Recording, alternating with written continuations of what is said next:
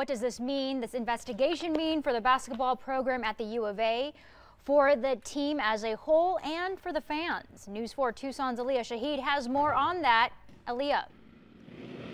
Well, Angelique, as Paul just said, university officials say they had no idea about Richardson's alleged activities. But right now, it remains unclear what penalties they'll face from the NCAA.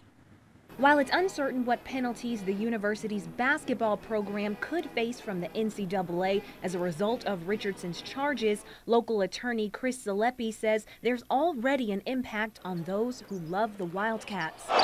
People have a bedrock right to be determined innocent until proven guilty. All right, so let's establish that.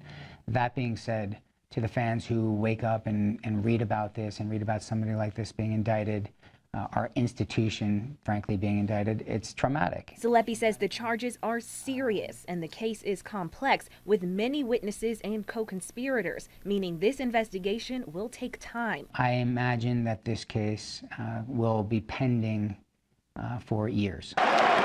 As Wildcat fans wait to find out what this all means for the program, Zalepi says the charges send a message that will have an impact on college sports for years to come. It sends a message to other people around the country that you can't do this. It corrupts the fabric of our society, and it won't be tolerated, and that's a good thing. Zalepi says if found guilty, Richardson could face up to 10 years behind bars. Reporting live from the U of A, Aaliyah Shahid, News 4 Tucson. All right, thank you.